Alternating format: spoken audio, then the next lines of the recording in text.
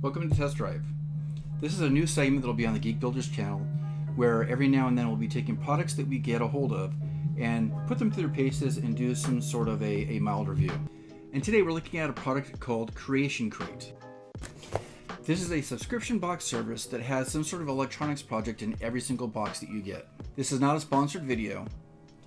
My co-host for the Making Geeks podcast, Josh Price, had reached out to Creation Crate a couple months ago to get a couple evaluation boxes to see what their product was all about. And I never opened mine, so I thought that we'd open it today, take a look at it, and see what's inside. Inside each box is a self-contained electronics project. At least for this version, it doesn't seem like there's anything special about the packaging. Just a simple label here, wrapped in bubble wrap. So let's see what we have on the box.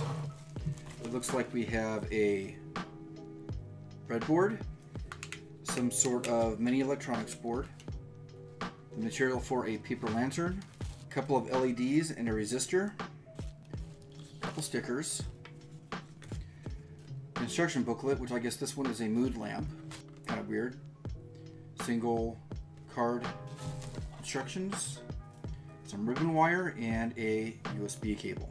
The one nice thing that I could tell about some of these components is that you're going to be able to reuse some of these for other projects, even if you don't keep the project together that was intended for this specific box. So there's the breadboard. The instructions said to separate all the wires, so we'll go ahead and do that now. And the first thing that we're supposed to do is go ahead and take out our LEDs. And we're supposed to place them in a row. Let's see, let's get this oriented the same way.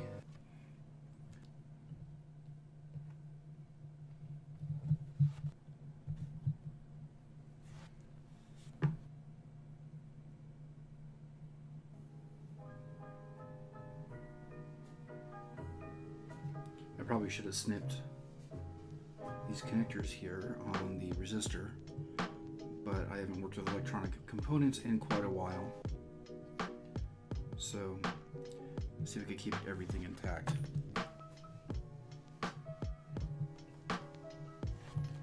So at this point, we have a red, green, and blue LED, a 2.2K resistor, and a photoresistor, which, let's see if we can get on the camera right there.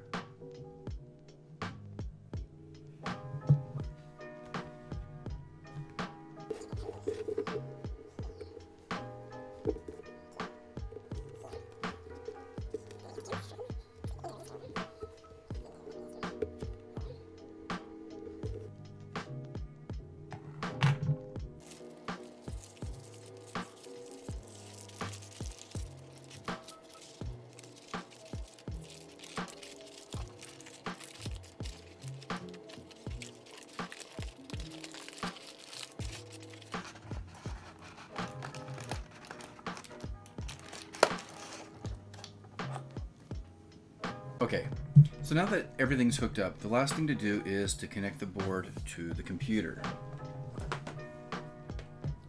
It connects via USB cable, and the USB cable powers the board in this instance. There's also an option to power it by an external AC adapter, but the USB cord works fine for right now.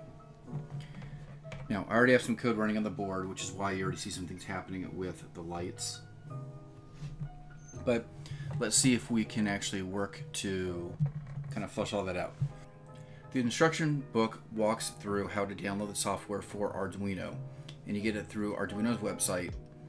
And once you get it downloaded, it opens up into an environment that looks like this.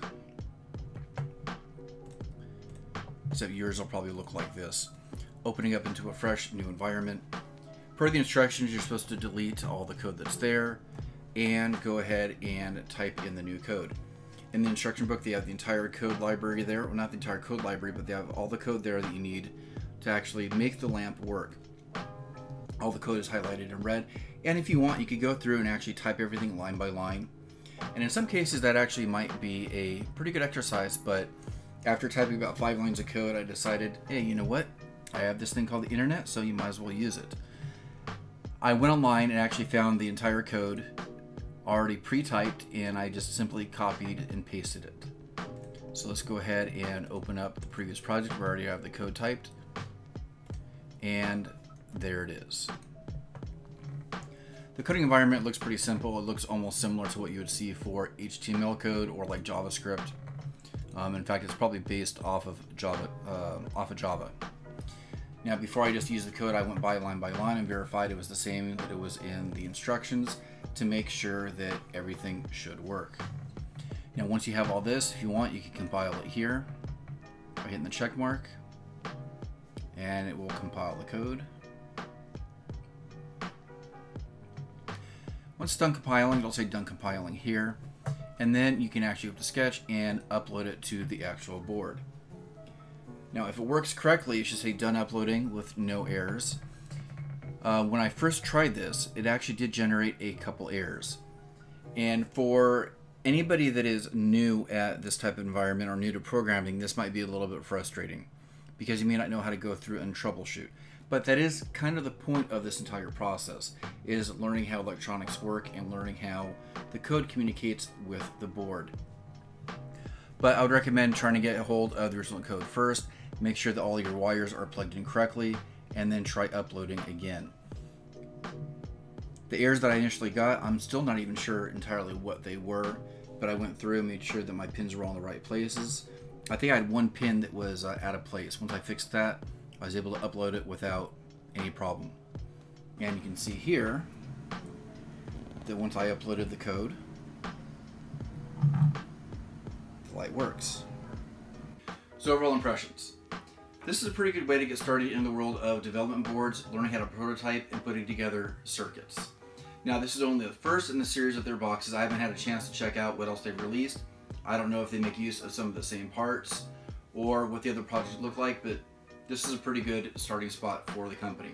So if you're interested, I have a link to Creation Crate's site down below in the description.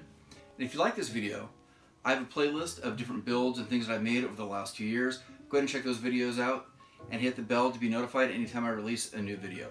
And go ahead and check out GeekBuilders.net, check out the store. I have stickers and other items for sale. Any support and views definitely helps.